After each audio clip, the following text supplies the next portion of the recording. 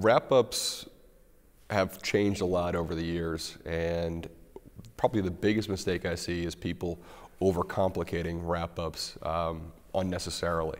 You know, back in the old days, wrap-ups had comp and GL, and the administrative process was pretty in-depth and complicated and required a lot of back and forth between the wrap-up administrator, the contractor, the subcontractors, the owner.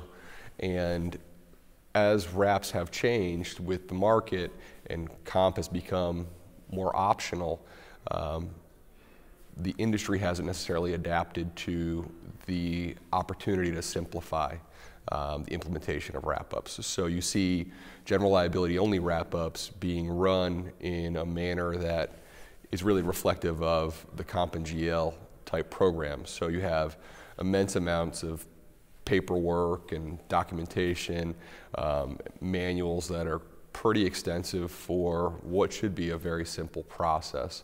And I think the burden that creates on the entire construction project is just unnecessary and avoidable.